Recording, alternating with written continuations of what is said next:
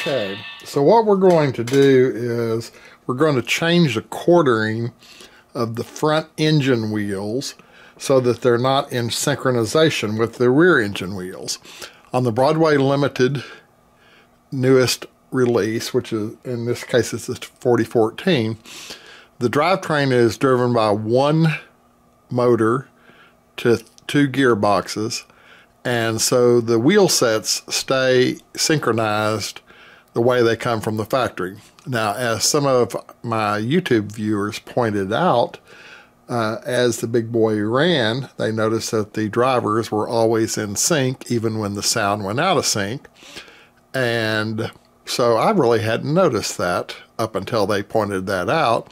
I decided to alter the timing on the engine, and I had some people ask how did I do that, and if I would do a video on how to make that happen.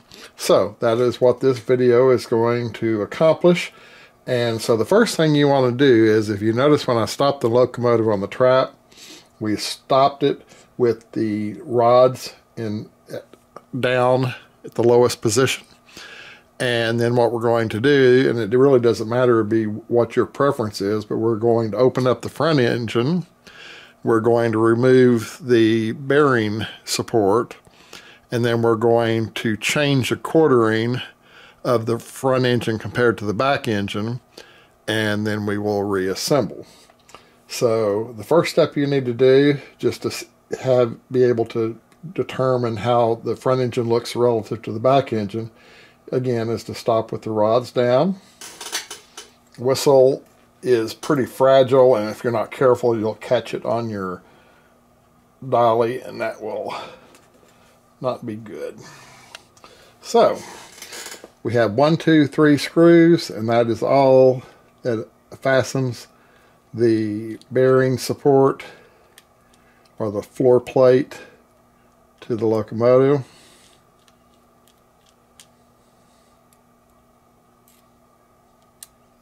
Living dangerously here.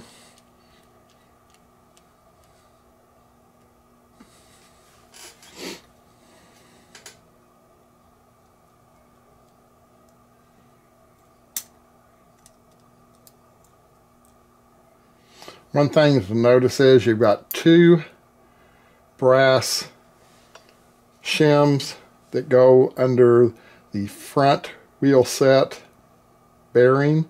Want to make sure you don't lose those. Okay, so now what we've done is we've turned the locomotive so we can see the rods here. So what we're going to do is just lift gently and turn this wheel set. And in this case, what I want to accomplish is I just want the wheel set to be 90 degrees opposite the other one. So this one is at the 3 o'clock position. Now this one, I'm rocking the wheel set back and forth to make sure the teeth on the main gear is meshed.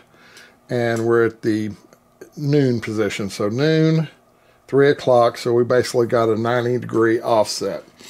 So quite honestly, that's all you have to do to change the quartering of it. While you're in here, if this is your first time in, might be a good time to grease the gears and the axles. I've already had this engine apart, so that has already been accomplished. So then what we do is we take our floor plate, drop it back into position. Oh, one of the things to make sure of, the bearings are square, and you just want to make sure the flat is facing towards the floor plate. So retighten the 3 screws. Whoops. And the magnetized screwdriver does work. Too good in this case.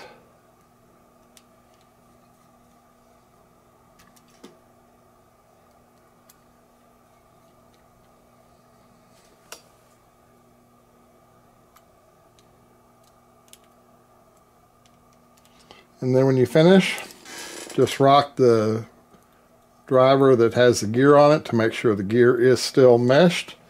So we have accomplished our offset, and now then we will take it to the back shop and roll it out to pull a train, and let's see if we can tell the difference.